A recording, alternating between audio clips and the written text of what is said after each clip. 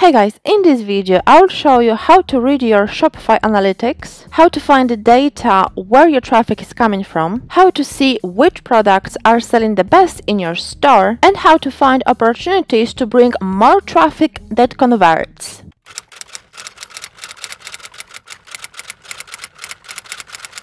Welcome to Rock Paper Copy, best place for Shopify store owners to learn about SEO, getting traffic and sales. Now let's get started. First of all, you need to log into your store and access your Shopify Analytics. Once you log in, go to Analytics in the left-hand side.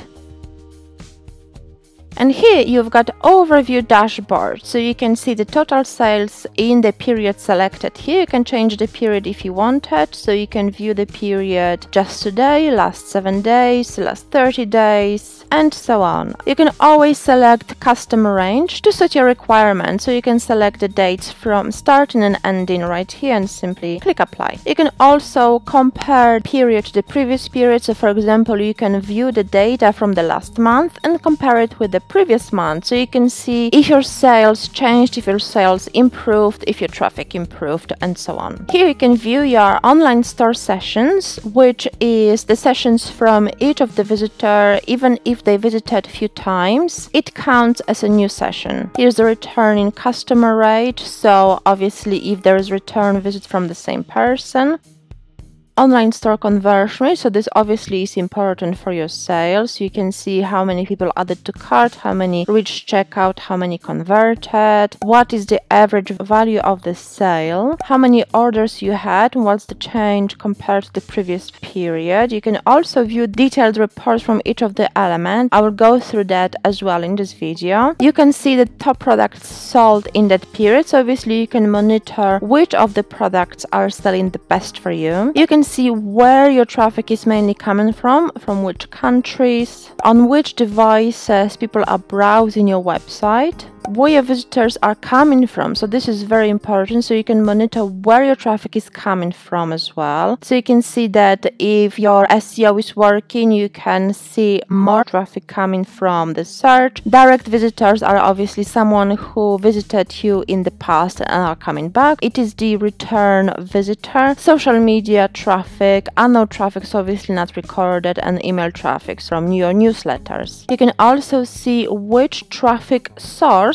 generates the most sales. Direct traffic, return visitors. In the case of this particular store, this is brick and mortar store, someone who goes into their physical location, buys. The search traffic, Google traffic, unknown, and social media traffic. Online store session by the social source, so if you're active on social media, you can see which platform generates the most traffic as well. You can also see which social media platform generates the most sales, so you can monitor it as well. So this is useful if you want to see whether Instagram generates more traffic and sales or whether it's Facebook, so you can know which platform to focus in the future. The top reference sites, these are the backlinks and other websites pointing to your store. Which landing pages people are usually clicking when they find you from social media, from other sources, from Google and so on. So you can see if your marketing strategy brought traffic to particular product or particular collection. And also you can monitor how much sales is contributed to marketing efforts. If you are running Facebook ads or Instagram ads, these will be monitored here. Okay, now let's look into that in detail. So let's say we want to view data from the last month. So I'll click on the date and select last 30 days. And I want to compare it with the previous period. So I will scroll down and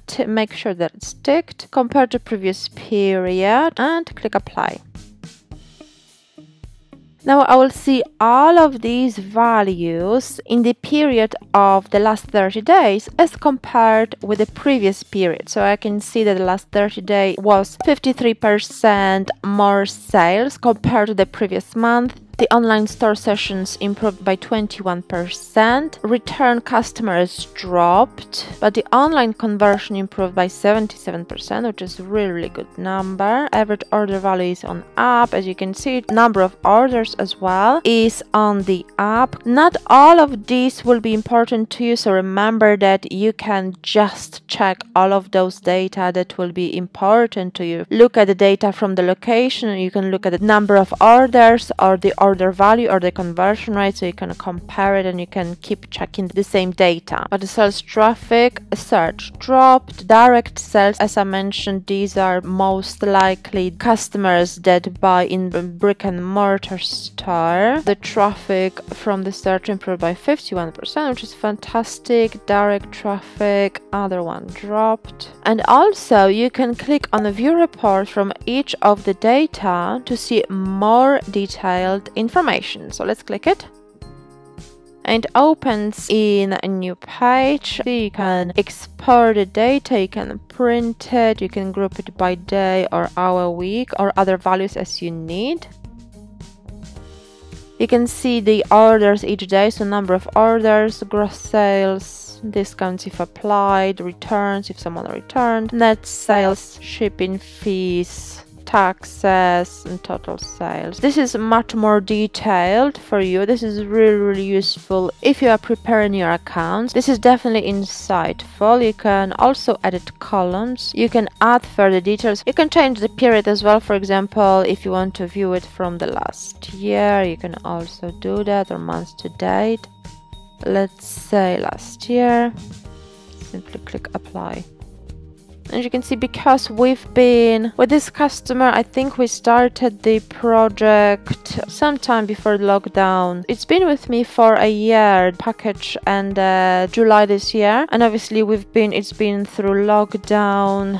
But in the last year, the sales really improved when we started. Obviously, he had insignificant sales. As you can see, 000 compared to what's happening now. Much more dramatic sales. This is really great if you want to monitor your progress, if you have just hired some SEO expert, your marketing team. This will help you track the progress, how they're doing. This detailed information will be much more useful if you're doing the accounts for the year, if you're doing a tax return. We call it in the UK tax return if you're self-employed. If you are just monitoring your progress, the normal data of the dashboard analytics is certainly enough. You can check it as often as you want. I recommend checking it once a week and compare it with the previous period to see the changes. And obviously the green is on the up, red is on the down. This is how you read the Shopify Analytics. It's very insightful, and also I do encourage you to integrate Google Analytics with your Shopify store. Sometimes this data is a little bit different. Google Analytics measures the traffic, conversion rate, sales from different angles.